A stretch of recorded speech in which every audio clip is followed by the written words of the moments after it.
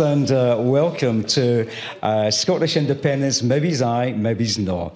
And it's absolutely a delight to be back here in the Accidental Theatre, courtesy of Imagine Belfast, an absolutely terrific festival, and it's great to be here. And I was looking through the festival brochure, and I was looking at the names like Noam Chomsky, George Monbiot, and John Otway, for those of us of a certain generation, thinking, you know, the only person I don't know in this brochure is me. And I thought to actually just kick off tonight, we'll do one of your own, actually, Lesley Riddoch, who's here. We're the team that does the Lesley Riddoch podcast, a podcast on Scottish and international politics with a dash of culture thrown in. And we just thought I'd do a wee bit intro just to say who we are, and you maybe try and figure out why Peter O'Neill and the folk at Imagine Belfast actually invited us to do this, and we're delighted to be here. Yeah, well, I'm Lesley Riddoch. I was brought up in Belfast. I went to Belmont, Strandtown and Strathern, since these are all relevant things in your mind immediately. So actually, posh prod, yep, fine. In fact, it's worse than that, sort of semi-posh Presbyterian. That's how specific it was. You know what it's like. So anyway, I did say before that my family are Highlanders. They come from Caithness and a road junction in Banffshire. That was an exciting holiday, I'll tell you.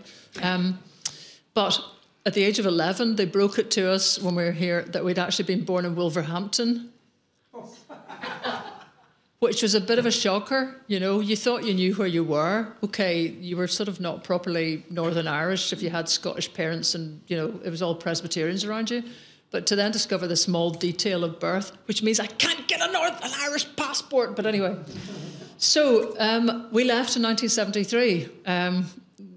You know, things didn't look like they were going to change. My family were not essentially from here originally, and they just decided to leave. I was utterly distraught, but then moved to Scotland and have been a broadcaster, got involved with many things, laterally, particularly independence.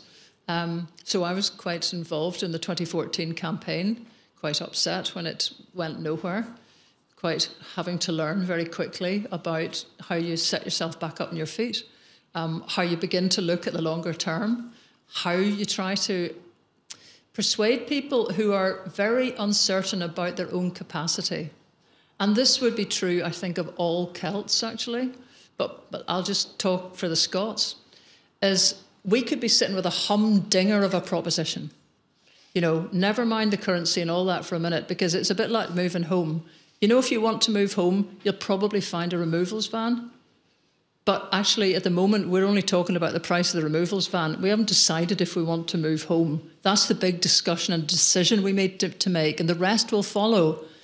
So do we think that we've got a better opportunity running the place ourselves? You know, people will think on the one hand, sort of pretty automatically, look at yesterday, Boris Johnson, it's just like you're having an actual giraffe. But at the same token, there's that terrible fear of the people who've been told essentially for such a long time that they're kind of pretty marginal. It's not just that they've learnt it through their very life experience, handed on and on and on. They've learnt to become good second-class citizens. We are like the permanent secretaries of the peace. And to decide that you're going to be someone who moves from the reserve bench to actually being, if you like, captain of the team, it's your dream and it's your terror at the same time. So we've got to be able to deal with some of this because we can't hurple on like this. Whether it's just devolution, whether it's going for independence, there is nothing wrong with Scotland. There is nothing wrong with Scots. We're sitting in a humdinger, peachy country. And as I was saying earlier, you know, when people start talking about, but the rain, you think, we've got water even. We've got water. I mean, it is actually gold dust these days. Look ahead. The reports are that the south of England will run out of water in 30 years. One of Boris's wheezes in 2014 that didn't even get off the, drawing board was to have a conduit taking water from the south of Scotland right down to the south of England via the Severn. I mean, if you're looking in terms of resources, a resource-rich country like Scotland is freaking laughing. And still people are finding a wee thing in the corner that's a bit problematic. And the big problem, really, is just not being sure about the capacity of us. We don't know if we're up for it, if we're up to it. And that's the thing we have to try to tackle. And I think that's sitting at the heart of the independence question. Feel free tonight to ask all the usual ones. And I'm not, yes, I am probably being a bit dismissive. So be as rude as you like back about all those ones of currency, borders, deficits. You know, I mean, they're there. For sure they're there. But we're sitting with a bigger problem right in front of us. And I think if we can't shift the dial on that, we'll never get past these ones. And people hug these kind of technical problems to them like, thank God we've got a problem with currency. Because if we didn't have something like that, we'd actually have to face up to, are we going to go on like this? Having this incredible country that we don't feel worthy of having, you know, because that's what it actually amounts to. So anyway, that's a long bit further than you expected with. I just said I grew up in Belfast, but that's me. Pat. Yeah, I'm the wee one in the corner. But no, this is a mixed marriage in terms of podcasting, because my family were economic migrants around about 1895 who nipped over from Galway and then to South Shields and then up to Govan and then to Dundee. And I was brought up in a Roman Catholic family with a nationalist background. Again, very much related to Ireland, brought up with Irish traditional music and everything like that. And I came to support Scottish independence through internationalism, through socialism, and through the necessity of actually self-determination. And it's been a journey, because I was someone who was brought up to believe, and still do believe, that class is the most significant element that divides us. And I can see throughout history that the divisions that have taken place throughout every society have ignored class.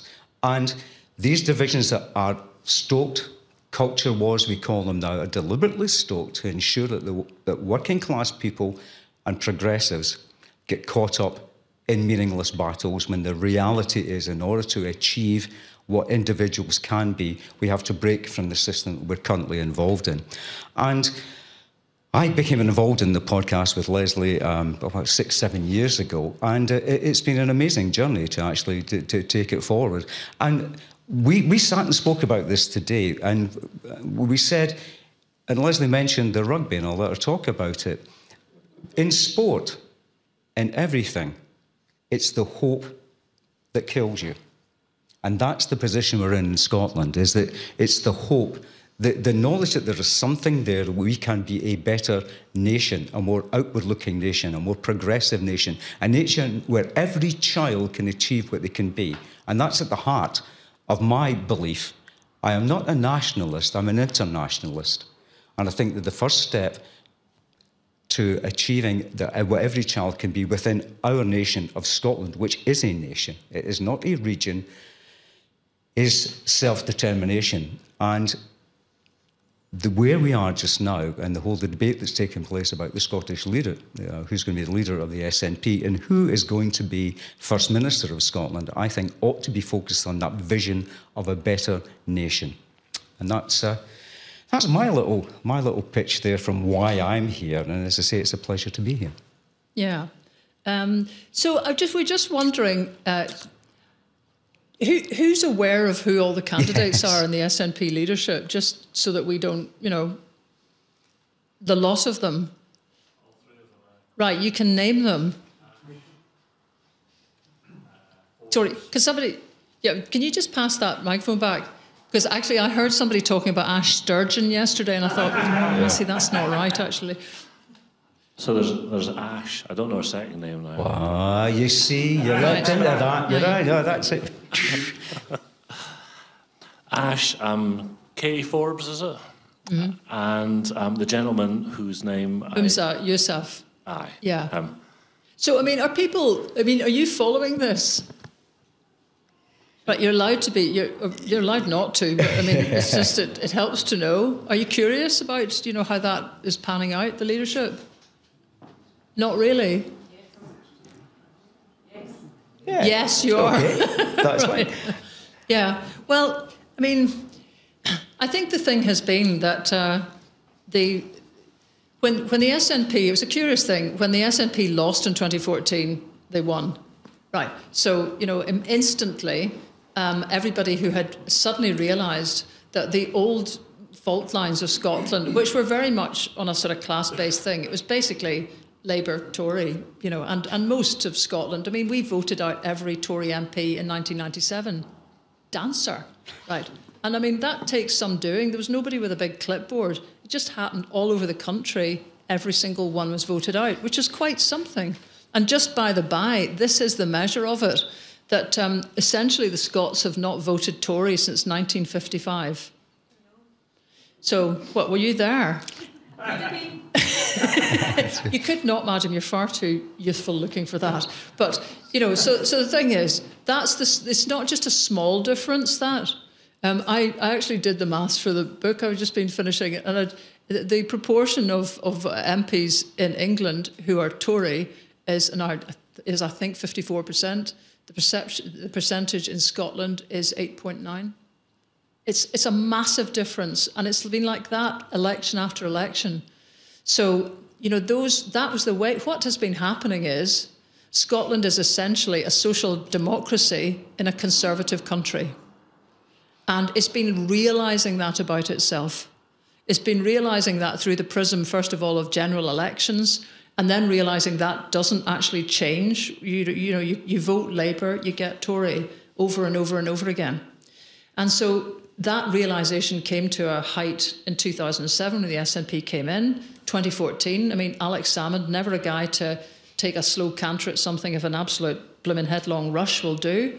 And I'm not arguing with it. There's an ambition in that, which was kind of almost a shock to the system, to everybody. We were kind of used to slow, incremental, not getting anywhere, nothing quite happening, gurning in the corners, you know, then bang, suddenly this guy comes in who changes the kind of font on the Scottish executive to Scottish government overnight. It's pretty frisky, actually. So suddenly we've got a government, not an assembly. Right, fine. And quickly canters into negotiations with David Cameron, who thought the idea the Scots would ever vote for independence was a laugh. So went ahead with the Edinburgh Agreement. You know the rest. We went for 2 years of a campaign, which seemed interminable, but actually in hindsight, you can see how it started to change people, because we had to actually face up to a lot of stuff, discussions, all the rest of it. 2014, big disappointment for those of us living in a bit of a social media bubble who actually thought we were going to win.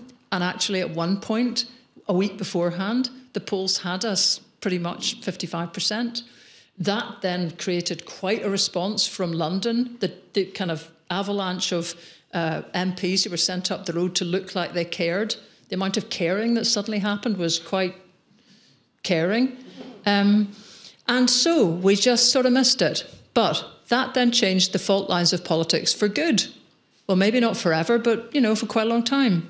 So nobody was going back to their normal previous divisions. Nobody was kind of going, oh, yeah, independence, that was a wee phase, but kind of we'll just go back to sitting politely in the corner and thinking that we'll vote Labour. Sometime in the next 400 years, we might get something close to what we want.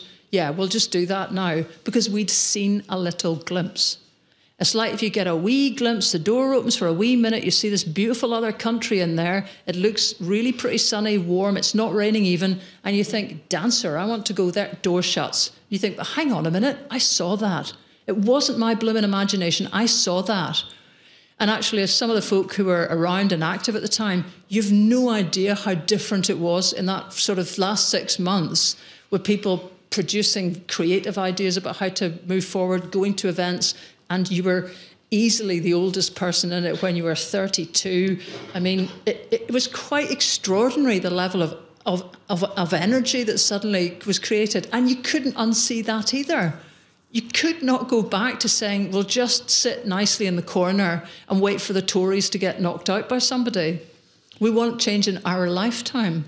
So that's the big change that's basically happened. That's where we still are. So everyone piled into becoming members of the SNP. I have to say, early experiences of mine suggest to me that membership of a political party should come with a pretty major health warning. And that's almost somebody's got to do it, I'm quite sure.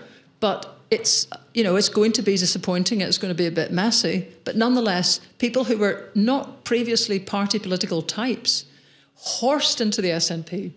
So at one point, they had 120,000 members or more.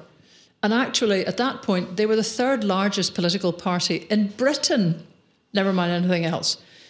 And I think because at that point the leadership with Nicola Sturgeon and her husband, who should never have been able to be the chief executive, had a bit of a kind of controlling approach to most things and decided that this was pretty overwhelming. There were branches in places like Kilmarnock, if any of you know your Scotland well enough, that had 3 SNP branches. Kilmarnock. I mean, that was happening all over the place, that there would be branch 1, branch 2, branch 3, because nobody could book a hall big enough in Kilmarnock to have all the SNP members in it. You know, it was extraordinary. And I think they basically were running a movement as a political party, and all their instincts were to kind of control it. There's been too narrow a set of people controlling the direction of Scotland and the SNP and the independence movement. And that has been the difficulty, to finally wend my way back to your little enthusiasm moment at the beginning about the leadership, is that we now have a situation that whatever would come next could not be as controlled as the last 8 years have been. So as soon as Nicola Sturgeon suddenly announced she was going, and nobody saw it coming, all the divisions, all the different personalities, the Gender Recognition Reform Act divisions that had cropped up, all sorts of stuff, suddenly, bang, they've all jumped up in our faces, including the independence strategy. Many of us have been on what seemed like endless demonstrations, you know, through Glasgow, through Edinburgh, 100,000, 200,000, nobody being paying any attention. And every year, Nicola Sturgeon would promise next year there's going to be a referendum, and there kind of wasn't. And maybe in hindsight, there kind of wasn't ever going to be. And you know, when you felt hopeful and then felt you've been, you know, made a fool of, that's a venomous reaction you can get to that kind of thing, some people. So that's where we're sitting at the minute, with 3 individuals fairly randomly chosen, it would have to be said, given the just snap your fingers, it's got to be done now nature of the moment that Nicola presented everyone with. And the other thing, and then I will shut up, is the fact that there's a lot of talent in the SNP essentially in the wrong parliament, because the first elections that happened after the independence referendum were Westminster elections. So all the folk who'd horsed in full of, you know, go and independency people and, you know, if you like, some of the real deal, those guys became MPs. Some of the rule changes that came in under Peter Murrell as chief executive was to make it incredibly difficult for MPs to come back up to Holyrood. And that means there's quite a lot of talent that's sitting in Westminster that frankly should be up the road. Now, I hope whoever comes in, there will be such pressure now that these kind of things will get removed. And over the next 2 or 3 years, there should be a bit more of a balancing out. But I mean, there's lots more to say about that. I mean, it's difficult to do when there's only one mic floating around in the wrong place. What's your own interest in it? Stripey madam or sir that's decided he's going for it? Right, well, I'm Scottish, so that's my interest. Oh, yeah, come on now. And what? What do you think about it? Come on. Independence. No, I'm sorry, I have just been speaking for a wee while there on a number of things which would give you some opportunities. I mean, you know, the leadership candidates, you know, the situation, independence, anything? You'd need the... Okay. Leadership, I would probably go for the guy, and... Because he's a guy, because that's sort of what it sounds like, since you can't name him, my friend, do you know what I mean? No. We'll call him Humsa for the time being, will we? Right. Yeah. Sorry, that's totally uncalled for. I said to people, don't worry about sitting here. It's not like a comedy gig where you're going to be picked on if you're sitting in the front row. But just to end there, what strikes me about it strikes me about this leadership campaign, and we've been speaking about it enormously, is that the lack of attention that's actually been paid to to the big issues, because there was a poll done which is the primary issue that people are facing just now is the cost of living crisis. And the recent polls have said that I think 87% of the Scottish electorate think that's the most important. Then comes the National Health Service. Then at 58%, it's the leadership. Yep, so that's down there. And again, something that came out today was community wealth building. I have not heard one piece of discussion about community wealth building, which is based on, people might know as the Preston model, where actually you employ the purchasing power fundamentally of your institutions within a local economy, the university, the schools, the colleges, the council. And what you do is your procurement is used to develop businesses within your community, and those businesses are cooperatively owned. So that begins to build a social enterprise cooperative society within the framework of your own local community. And there's a Community Wealth Building Act. Not one question has been asked about the Community Wealth Building Act. An internal amount of focus on Kate Forbes' religious perspectives and how that might influence her. If it is as likely as it becomes, I think that she will be the next First Minister. And that's the other thing we've got to think about. This is not just the leader of the Scottish National Party. This is going to be the First Minister of Scotland, and they're going to have that responsibility, as Lesley has said, of bringing not only the party together, but then taking forward the whole movement, because the SNP is the political representation of that broad yes movement, who did place their faith in the SNP by joining in enormous numbers. But they placed their faith in that to actually chart a path that we can achieve independence. There has been talk about the vision. There has to be a narrative of what a better country can look like. And there's been a fantastic amount of focus on process. How do we get a Section 30 order? That might be whoosh over people's heads. The Section 30 order has to be granted by the UK government, as was done with the Edinburgh Agreement, to permit the Scottish Parliament to actually initiate a referendum. And Labour and the Conservatives have both turned around and said, you're not getting one. So much for the union of equals. They've got to tackle that. But what we have had is we're maybe starting to get these things coming through. What's Kate Forbes' economic policy? We listened to them both, remember, at the trade union meeting, and they were both Ash Regan, Humza Yousaf, and Kate Forbes were talking at the trade, and they were all waxing lyrical about the trade union movement. But subsequently, Kate Forbes has come out with, well, I'm not going to raise income tax on the top levels. I'm going to keep it as it is. And she talks about growing the economy in some kind of way. What is the well-being economy? How are we going to grow that economy that's fair and just to people? These are the questions that are not being asked. And what the candidates have been focusing on are the issues that the media have decided are important. The sexy issues. You know, the issues that are going to get a Barney and yellow warfare. And it is going to be an amazing job, I think, for anyone who takes over to actually bring the party together and then develop a strategy and a narrative, creating the vision that will re-energise the movement that I felt and we all felt in 2014. And it was an incredible, inspiring time. No matter what anybody says, it was inspiring. It was not divisive.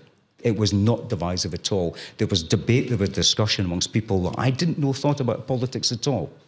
And inspired people. Inspired people with a vision of what a better country could look like.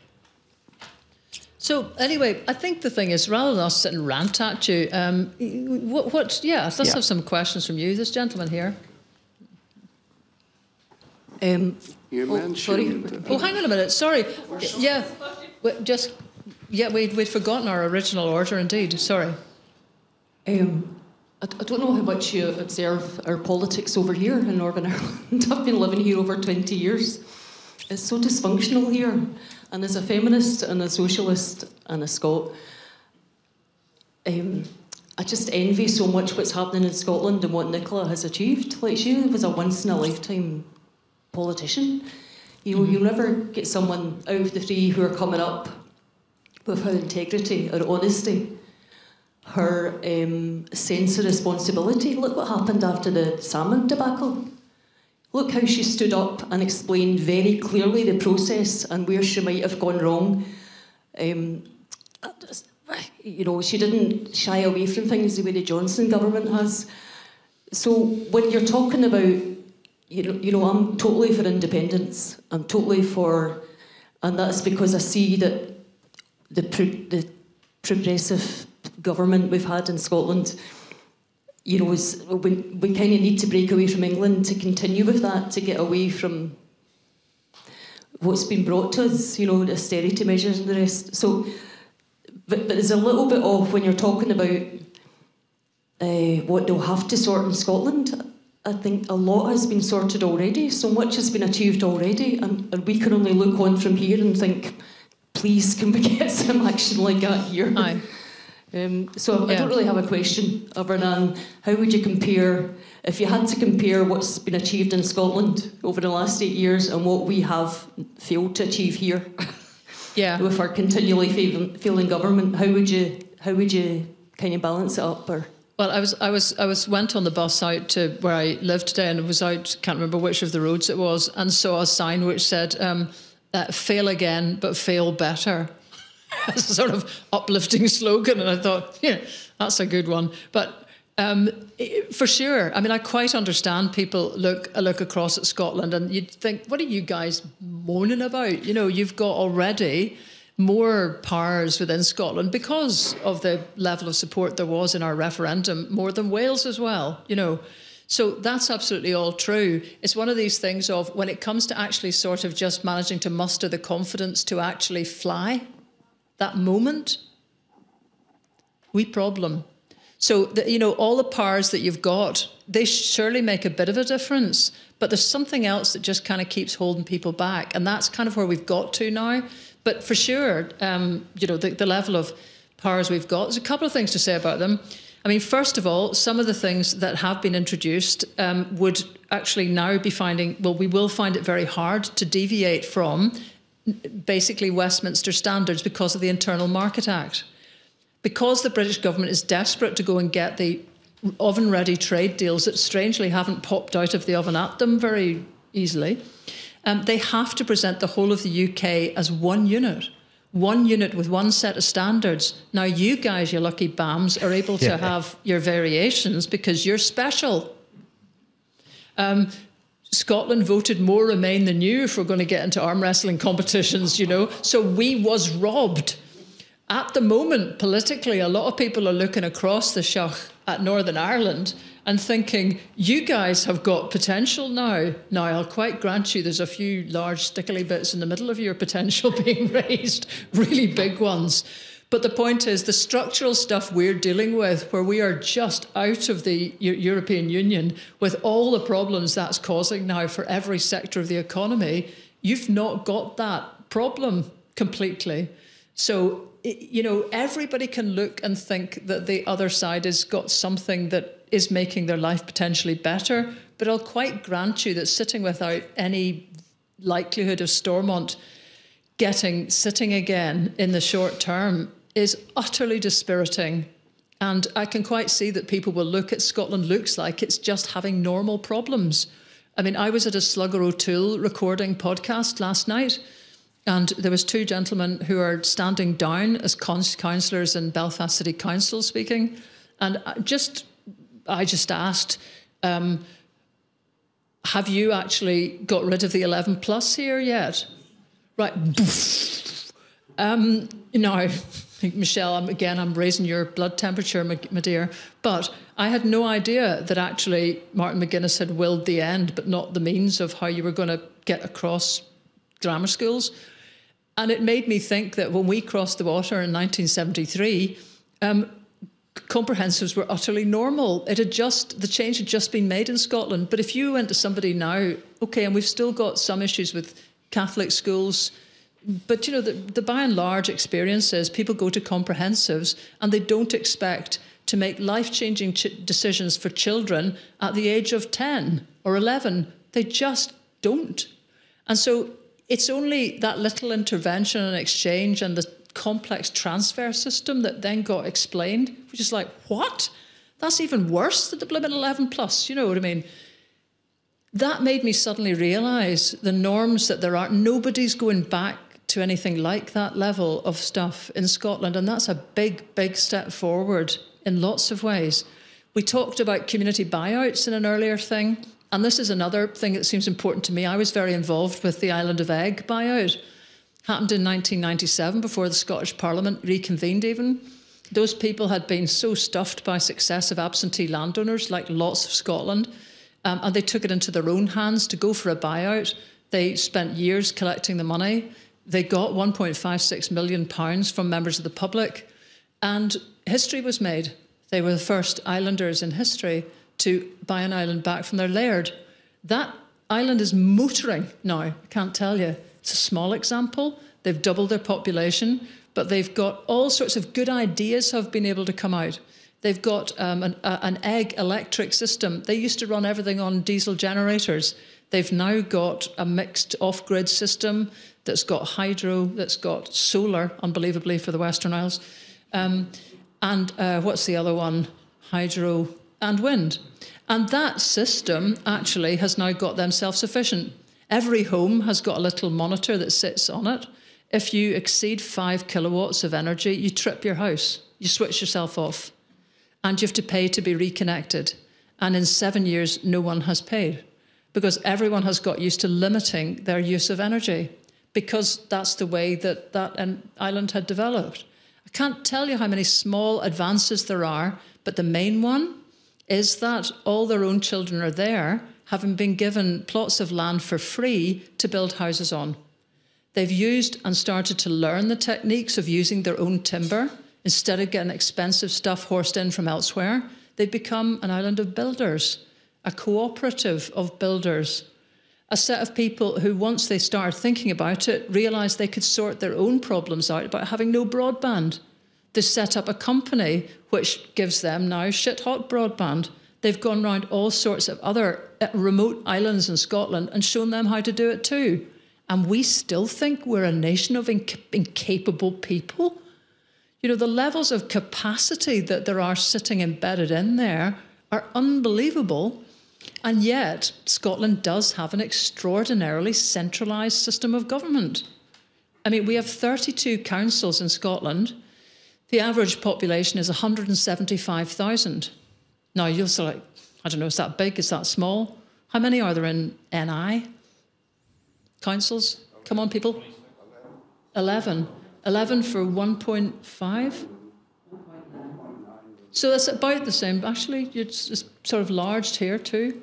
But we are utter outliers in Scotland, actually, but Britain generally. Across the EU, the average size of a council is 10,000 people. And when you trust people, when you think that they are a resource that you have to harness, you don't create top-down, over-large government because you flare people off. You flare people out of the system the way they used to flare gas off rigs because they didn't know what it was for. So there's lots of problems like that that we're still sitting with. And I think I have definitely rambled off the point. But, I mean, you're quite right that Nicola sits at the top as one of the world's best communicators. She's that good. And that when someone is good that way, it looks effortless. She reads not just the room beyond the room. And for that whole period of COVID, for example, I can remember coming back to where I live in North Fife, and there was some delivery of oil, something happening. So the chap was out of his van for that. Someone behind him was out of his car wondering what was happening. The person in the house had come out to figure it all out. All of their windows were open, mine too. And at that moment, we were all listening to Nicola Sturgeon's COVID briefing. And actually, you could hear it in some of the houses coming out of their windows. The whole blinking place was listening to her. And that was quite a unifying thing. At the end of it, you might say, we didn't have a much better outcome in terms of COVID deaths. But definitely in terms of the constancy of a leader, when Boris was kind of, well, doing what Boris does and hardly ever appearing, you had a woman who was there every day, anticipating all the questions you might ask and not patronising you, you know, actually giving you really good, straight-up information. So she's not a hard act to follow, she's an impossible act to follow, actually, in that respect. But a leader is more than just the ability to speak. And I mean, sure, there's not being critical, there's lots of things that are good things that have happened The Scots have been able to mitigate an awful lot of the rubbish that's come out of Westminster. So, for example, the bedroom tax, I don't know if that still happens here. Right, nice one. Well, you know, that was mitigated, I can't remember how long ago, and that's probably what all the devolved nations have done, actually, is jumped in and just taken the worst examples off. We've moved forward with the Scottish child payment. Yeah. Again, I'm looking at Quintin. I don't think that's quite happened here yet, but that's a good model. Even yesterday, earlier this week, we had the minimum alcohol pricing, which we're the first government in the world to have pushed forward, and it seems to have worked. Don't think anyone wants to get complacent about that because we've got big addiction problems. But you could come down a long list of policy achievements. They're absolutely there. The difficulty is that you've got to a stage where people feel we need to have a big discussion about how we get further, given that we've now hit the back wall. Because we're not going to get more powers. We're going to get any variations we try to apply removed through the Internal Market Bill. And life from here on in is going to get a lot tougher. And there's no strategy for independence. Big problem. Yeah. I was just about to say before we come to this gentleman here, you are, I was catching your eye there. I thought, he's itchy to get in. One of the points that Lesley made is we're an incredibly centralised country. And to release the energy of people, you've got to decentralise. And one of the key points that Lesley makes in her writing is the fact that if you actually decentralise down and you give people the power and responsibility within smaller local government areas, they can take charge. And taking charge, as we know, if you give them someone responsibility with support, their confidence grows. So, in other words, over-centralisation may make you think that you're doing the right thing, but it's the wrong thing to do, not just in terms of organising and structuring the way you run your country, but it's the wrong thing to do if you're going to develop the self-confidence to run your own country. It's a virtuous circle. Yeah, percentages were mentioned earlier. Could I ask you, both of you, a question about percentages? Right? No, wait. Which areas of Scotland, percentage-wise, would be the most pro-independence? And which areas of Scotland, also percentage-wise, would be least supportive of independence, and why would that be? Well, I mean, the most keen on independence were the big cities, Glasgow and Dundee. Yes. Yeah. Oh no, as a percentage, that was where the percentage. Perhaps, since I suspect we could go forwards and backwards for a while before we get the stinging barb that I sense is coming, could you deliver it, and then we know what your real point is? I mean, because, you know, there's no, if you want to argue about precise percentages, there was, I think, you know, there was above 50% in both Glasgow and Dundee at the Indie Ref. That was 10 years ago. Sorry? Glasgow and Dundee, the city, those two big working class cities, if you like. But, you know, I think and the places that are least keen are, if you like, the rural areas. Orkney and Shetland were the least. The borders were also the least. These are also the places that have stayed with Tory MPs, some of them, and then Lib Dem MPs up in Orkney and Shetland.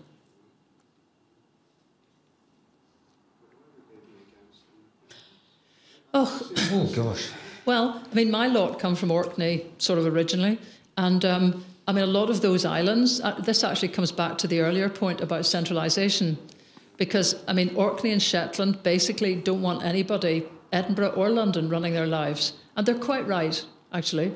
So the way they have manifested that is essentially, you know, just to kind of say, all of your attempts to run us, we're not interested. And the Orcadians and Shetlanders were very clever in the last independence referendum by combining with the Western Isles to sort of play off the two governments and saying, which one of you is going to give us a better package of powers? Which, you know, you've got to take your moments and try to win something out of it. But this is not the best way to be running policy. The whole of Scotland needs decentralised. I mean, we're sitting with the largest local authority, they're regional authorities, the largest in Europe. And nobody regards that as a political issue, but it manifests itself these ways. People don't want to be run by an urban centre. And there's countries, like Norway, for example. One of the reasons Norway isn't in the European Union is that when they had 2 referendums, there was a 70% vote to join the EU in Oslo and a 70% not to join in the rest of rural or Norway. And since Norway is such a dispersed country, there's more of them out of Oslo than in Oslo.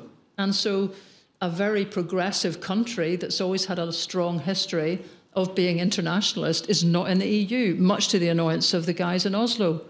So there's always there's that pattern in many countries where you've got to really work hard to bring the entire lot with you. And the reverse of that is if you're asking about why such a strong support in Glasgow or Dundee, my analysis is because these were traditional working class areas that were committed to the vision of a post-war settlement of what Britain could be. They felt betrayed particularly by the Blair government, and they felt betrayed by the neoliberal drift that had been going on since Margaret Thatcher. And the Labour Party failed to change that. We continually sent Labour MPs down to Westminster, and they were the feeble 56. Nothing happened. So there was a sea change. And I remember talking to friends of mine in the Labour Party who thought that 2014 and the loss of the referendum by the Yes movement would signal the defeat of the Scottish National Party, and that was it. And we saw what happened in the first general election after that. Labour, who had had hegemony in Scotland, wiped out completely. They have one solitary MP in Scotland, Ian Murray, who is elected by Conservatives. And we see that going on in local government where there are alliances and coalitions, despite what Keir Starmer says, between Conservatives and Labour, based on the constitutional divide. Not on ideology in terms of class or issues like that, but on the constitutional divide. So Dundee and Glasgow switched, and I cannot see them going back to Labour, particularly a Labour Party run by Keir Starmer. Jeremy Corbyn, I could have seen, but it didn't happen under Corbyn. If it didn't happen under Corbyn, it ain't going to happen under Keir Starmer. So that was it. People who are left of centre, who still adhere to what Britain was post-1945, with the welfare state and the policies that were introduced, switched completely from Labour to the SNP, and they ain't going back. Does that satisfy you, sir? Was there anything you wanted to come, I don't want to leave you feeling bereft just because your microphone's moved 2 seats to the left. You're all right, good. Okay, that's fine. Right, yes. Where did it go now? Hi. Hi, yeah, just on that whole notion of, I guess, radicalism is what you were starting to talk about there. And I moved to Glasgow just after the 2014 referendum, and I had just happened to be, this wasn't by choice, it wasn't like a premeditated outcome. I moved to Nicola Sturgeon's constituency. And actually, one of the things that I would like to say, I mean, I totally agree with her, everyone lauding her leadership abilities and her skills at that sort of big outlook. But one of the first things I did in Govanhill was just visit a local community centre, which just so happened that Nicola Sturgeon was there doing a surgery. And what was really amazing, I mean, I moved up from Brighton to Glasgow, and I'd seen Nicola on the television, big, lots and lots of coverage, and she turned up at this community centre with no entourage, and she knew, come in Annie, she knew all the really local people. That was an amazing skill that I noticed with her. But anyway, radicalism is what I wanted to talk about, because when I moved there at that time, I still felt that spirit that Lesley was talking about. It was still there. There was like an aftermath almost, and I went and I attended some local meetings and what have you. And I'm just curious to know why. I mean, my perception is that it sort of fizzled out, and I've got my own opinions and thoughts around why that might have happened. But I just wanted to gather yours really, and see whether they match up. If anybody actually goes running here, have you ever noticed that phenomenon that as soon as you get somewhere near your front door, you actually can't run another inch? Like your mind and your abilities are very governed by the distance of what you're expecting of yourself. And when you think you've arrived at your destination, you just stop. Now, the problem for Scots is we've been running for 10 years. We thought this was going to be a 6-month canter to the line, you know, and then it would be maybe another year, and then it would probably be another year. And actually, we've gone on and on and on like this. Personally speaking, I have never stopped going around doing talks around Scotland. Actually, during COVID, during which time I made 2 films which are online about Estonia and the Declaration of Arbroath. There's, in fact, if you want to have a look at the films, there's ones about Norway, Iceland, the Faroes, the point being to try to say to Scots, look at the little countries around us that have almost, with the exception of Norway, none of the energy advantages that Scotland's got, and just, you know, look at where they've got to. I'm not saying we can copy those guys overnight. No, we can't. I'm not saying they are a prescription for exactly what we'll be. No one will ever be. I'm just saying we need more stories and comparisons in our lives than the ones we've got in front of us. And for a lot of Scots, it's also been 10 years of self-education. By gum. At the beginning of this is a bit like at the beginning. You could roughly point to a car and know it was different from a motorbike. And at the end of it, you can talk about camshafts with authority. It's been extraordinary, the level of blooming detail everybody's had to get into. You'll have had the same here. But all to the purpose of, we're going to drive that car one day soon. And then the difficulty is, it's not this year. Then it's not the next year. And then it's not the next. And it's quite hard to keep your pecker up when you've not got a front door in perspective. You don't know when you're going to end. So actually, there's been yes groups formed all over Scotland, just autonomous yes groups that have quietly been beavering away. And there has, you know, we had big rallies. There were 200,000, I can remember, going through Glasgow, a particularly Dreich one, where it was absolutely pelting down, raining. And it got to the stage everyone was so... There's still the images online of everyone under the Helaman's umbrella, if you know your Glasgow well enough. Actually, by that stage, Druitt, just dancing literally in the rain with bagpipes, everything. It was a beautiful thing. Got no coverage at all. So how would you know whether we're doing something or not? And that's why I've been part of a little group that realises how invisible we are. And it's maddening when people sort of tell you, well, we're not really seeing you do anything. And you think, oh, my God, I've done nothing for the last 10 years with this damn thing. And nobody sees an outcome. But we've got to realise that what we're doing is often not impactful. So, for example, I was part of a little group that organised an event on the Supreme Court verdict day because we would have an impact that day. It's in the news. But to your wider point, we had a wee conversation before, and actually I put a tweet out today saying, why is Scotland not doing something like this Imagine Belfast Festival? Because we're not doing some of the stuff that needs to be done, which is just to create focuses for political debate like this. And you're absolutely right. I'll be going back home, getting a wee posse together and seeing what we can get organised. But I think the basic answer to it is we started off, I mean, my dad was quite an athlete. He got bumped from the Olympics in 1944 by a chap, Bannister. He was that good. He had spiked shoes in the lot. You know, I was always a bit of a disappointment. So he was a guy who did, you know, short sprinting runs. He ended up running marathons. And this is what's happened to us. We thought we were doing a relative middle distance run, and we're still plodding away, you know, kind of 26 kilometres later. And it drains you.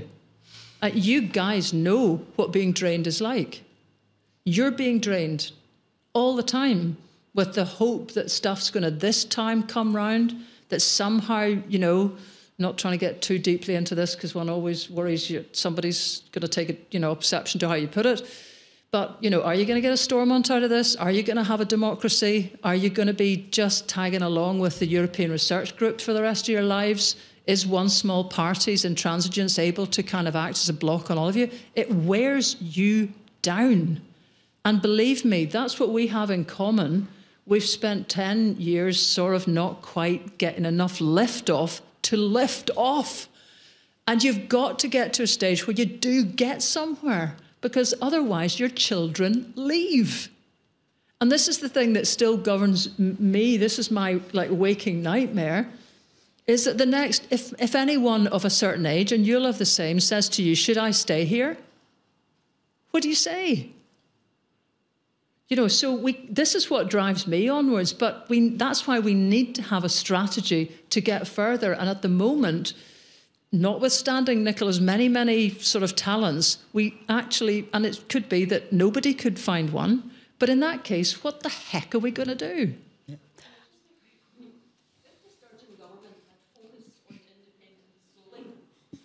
Sturgeon government had focused on the independence campaign for the last 8 years, they would have been slated for neglecting social issues. You know, there has to be a balance. It has to be about people campaigning on the ground, surely. Yes, it does have to be. Can I ask you a question? I don't know if anyone's asked which candidate you're rooting for, if you could maybe come to that. None of the above. None of the above. I've said it quite clearly. If I had the option, I would vote for Stephen Flynn, who is the leader at Westminster. Why? He's young, he's articulate, he's the next generation.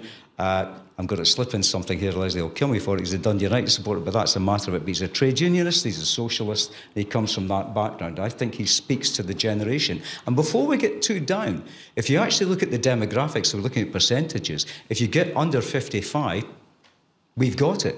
We've got it. The demographics are on our side. But we are placed within what is claimed to be a union of equals and is very definitely not. We're trapped because of the fact of the refusal of the two main political parties. They're working together to say no. And if you can, and they are hoping at some point that we'll get tired of hitting our head against the brick wall of a Section 30 no. But that is not going to happen. But it is incredibly wearing. And we've spoken about this. I mean, the fact is you're constantly talking about things, constantly talking, trying to get there. And no. And it is the attempt that someone is going to have to make to break through that. And I totally agree. What you've got to do, I think, is run a government that shows what the potential of a new Scotland could be like, while simultaneously engaging in a strategy to achieve independence. The two have got to go together. But it has been driven by the Yes movement.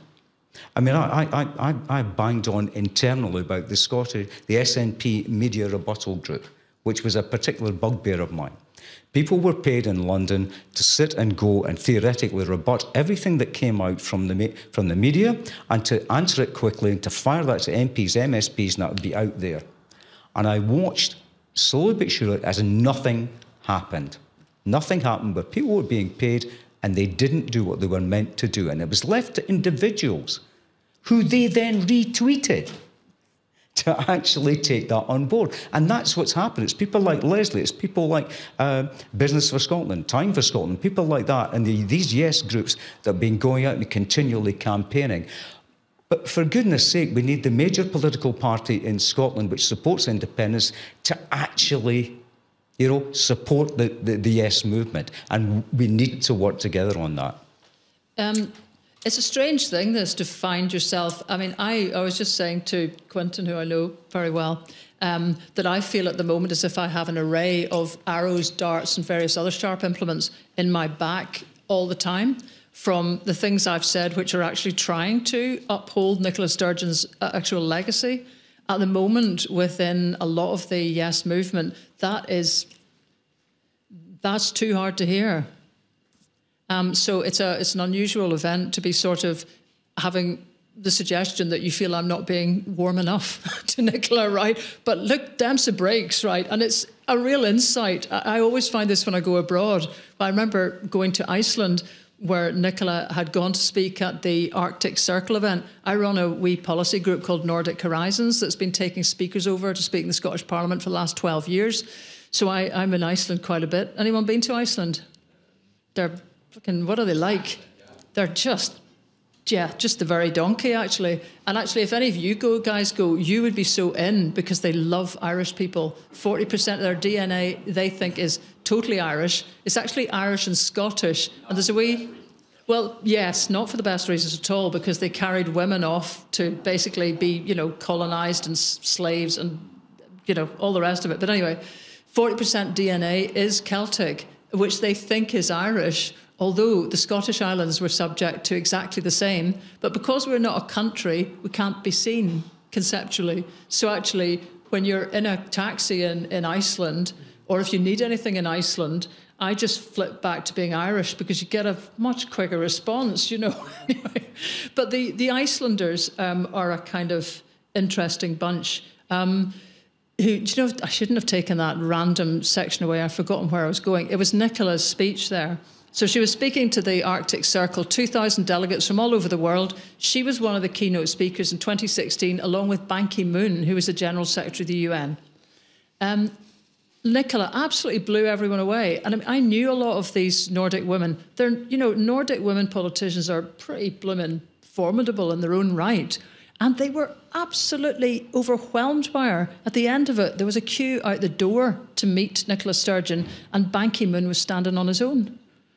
So I'll quite give you, she's had this absolutely huge effect. Where everywhere else you go, she's got almost like a Scottish terrier-like working class, slight Lady Di meets something else thing going on, because there's some sort of presence she's got which actually gets people quite excited.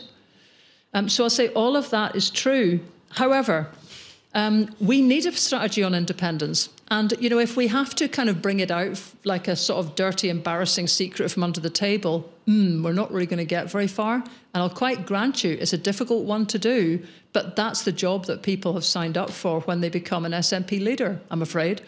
It's also the case that I do slightly disagree on this notion that the competent government, of course, I'm not saying we want incompetent government, but let's just look at something which Nicola hugged to herself. She said, judge me on education and removing the attainment gap, which is the gap, you know, between working class people or whatever, managing to get into universities and so on. And the thing is, so much about education is determined by poverty. So, you know, you've got people struggling with outcomes because, maybe, because they have got, you know, they're sitting in crushing generational poverty, and the hands on the levers to do something about that seriously, apart from the mitigations which we're all reduced to. This is all we get to do is kind of the pen's at that angle, not that angle. That's not enough. So if you hug that to yourself and say, judge me on education, well, for sure, you can do it better or worse. And I've already had a bit of a go at, I'm still waiting for somebody to come back and have a, let's have the 11 plus everywhere argument. No? Okay. You know, but you've got to acknowledge that when you're in a when you're in a British system where a lot of what you're trying to mitigate and fix is driven by, you know, by Westminster, you can't say that education is going to be sorted on your watch. And this is a tilt that Nicola has taken, is to sort of suggest that nearly everything can be sorted. And that was to contrast with Alex Salmond, who was perceived by many people to be a sort of grudge finder. You know, if there was a way to sort of have a battle with Westminster, it's your fault, that would be his general tilt.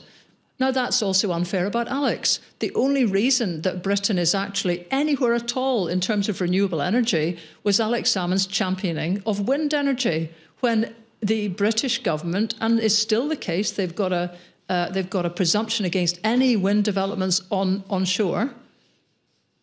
Right? The planet is going to hell in a handcart, and we've still got, and they're opening a new coal mine. Ha, nice. The constancy, the on-off switch of control of energy is Westminster's shout. And at that shout, we've sometimes got community energy that's on, then it's off. We've got sometimes a tiny bit of exploration money for tidal energy, which could be the next huge game changer. It's a big one for actually Northern Ireland, you know, with MCT down at Strangford Lough, although they had their problems. But that's the point. You have problems with new technology. They need mega funding. And you don't get that with a government that thinks it's going to somehow fix everything by setting up more nuclear energy stations, power stations, that it can't interest a single company in the City of London in investing in. So the point I'm trying to say is, again, there's only so much you can do when you don't have control. And that's something that somebody needs to be able to constantly showcase. We've done this much. We got the profile of renewable energy we've got in Scotland through planning law. You know, so it needs to be beefier than that. And the trouble is, every time you just don't need to just quite bring out the independence card, it actually tells people that we're doing all right as it is. Why do you need independence if you'd be so competent? So it's a tough, tough one. I mean, I would hate to do this, you know, that job, but that's what it calls for. Aye. Yeah, so I'm actually Scottish and I live in Scotland, and I just happen to be in Belfast tonight. And but one of the the question I want to ask you is that I find it hard sometimes to find positive things about Scotland in the media, and you know I sometimes look at the National, which is probably the exception, but certainly there's not much positive about independence in most of the mainstream Scottish media. And that is a huge influencer, obviously, on the Scottish people. And the associated thing as well, I think, is that so many of our opinion formers, even outside the media and industry and other places, are actually non-Scots as well. And I think so I'd be interested to hear your comments on how that all plays through. Well, I write two newspaper columns, one for the National, one for the Herald. And to be honest, I don't think I've met a person yet that's read a Herald column I've written, because actually newspapers, as you may find here as well, are sort of almost on their way out. Now, that's not to say they haven't got the decision-making role, and that very largely is the BBC. Yeah. Because what tends to happen is the Beeb is very nervous about looking opinionated, so it brings opinion formers on to have a wee tussle. And then the choice of how that gets framed up is important, because how you're framing the spectrum of opinion, well, to me, it's not really Times Radio and GB News or whatever. You know, those are just kind of both very right-wing. But if that's how the Beeb frames up a discussion, then that's what people subliminally think is the middle of where political discourse lives. And that's what's tending to happen, is in as much as it's not so much that you know anything that you actually write in a newspaper that I think forms an awful lot of opinion. A lot of the headlines, I'll grant you, there's days when I look at the Herald and just think, jings, there's just every single story is a problem with the Scottish government.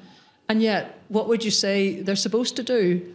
It's hard. There is the mission for a newspaper is to pick holes. And you could say that the great achievement of devolution is that Scottish papers that used to have international wings, and in fact whose front pages used to be simply what was happening in Westminster, are now focusing completely on Scotland as the domain of importance. Now that's probably going a little bit far, trying to see a bright side out of it, I'll grant you that. But I think it's the broadcasters who are the ones that, by importing newspaper columnists, are keeping a very sort of cynical and sort of despairing air on everything. And that's a very hard one to counteract, actually. Because also the other thing is, the yes side of things relies on activism. And so a lot of those marches, for example, were never covered. I actually got phone calls from BBC producers asking me, is there a no march going on somewhere? And I said, well, I kind of probably wouldn't really know about that. And they said, well, we can't cover your march unless there's a no march. So that you can't have an expression of activism about independence unless there's an expression of activism about unionism. That's not the way it works. Unionism works in boardrooms. It's very much an influencer. It's very organised within, if you like, the great and the good. It doesn't need to have 200,000 people out in the streets. An aspiring nationalism needs the songs, it needs the bodies, it needs the optimism, it needs the visibility, it needs the streets. It's all you've got. A defensive nationalism, which is the one that's got something already and doesn't want it taken away, it doesn't need to do any of that. It just needs to get a lot of buy-in from opinion formers. So you're never going to have an equivalence the way that the BBC is sitting waiting to chalk up. So that's all a problem. And I realise I never answered your thing about candidates either. Sure. Thanks for coming. Happy trails. Thank you. Yeah, we will indeed wind up any minute soon because we should be finished. But, I mean, I've got to say to you, I know this is disappointing. It's not in my nature to bottle it. I am not going to say, which candidate, because the trouble is we've got to manage to pull this together after it. Yeah. I have to say that when I heard Kate Forbes make her comments right at the beginning about her kind of lack of belief in gay marriage, I did tweet at the time that I actually sat down and cried. And I did. Because we're not going through this whole discussion. Oh, well, you can if you want. But I quite take her word that she doesn't think she's going to try and roll back the rights that already exist. It was the kind of quite brusque way that it was put, without prefacing it, that actually there'll be lots of my friends, my colleagues listening who are in marriages who will find this hard for me to hear, perhaps. And this is just for my own instincts, all of those things are the things Nicola would have got right. Because how you present an argument is how you manage to, place yourself in it. And Kate just didn't take the time to do it. So I worry a lot about that. And I get the feeling that Scotland, having had a profile through Nicola of being pretty much at the cutting edge of most human rights progressive stuff in the whole of Britain, could see itself somehow further back. And just as a wee example, a friend of mine who works for one of the UK papers and I were talking about this, and she said, I can't quite believe that I'm about to interview a candidate to become the leader of the SNP and ask her if she believes in dinosaurs. And actually, that's the gobsmacking place we've come to. How can we? So that's my difficulty there with Kate. But I quite see that for a lot of people, she is Nicola reborn.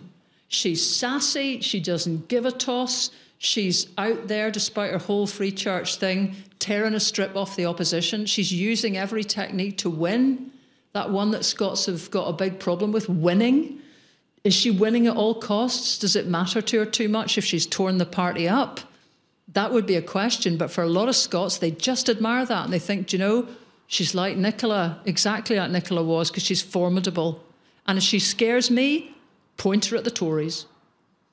And that's the reason that she's getting support.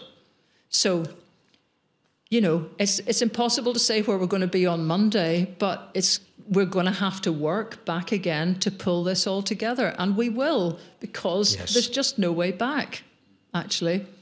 And I think that's a fantastic way to end. We work with what we've got, because that's all we've got. And the hope won't kill us. The hope's still there. And I genuinely believe, otherwise I wouldn't be doing events like this. I wouldn't continue to work with Lesley doing the podcast if I didn't genuinely believe there was a better Scotland at the end of it. And just keep on keeping on. And I'd just like to say thank you very much for coming out tonight. And really enjoyed listening to you. And I hope you enjoyed listening to us. So thanks very much.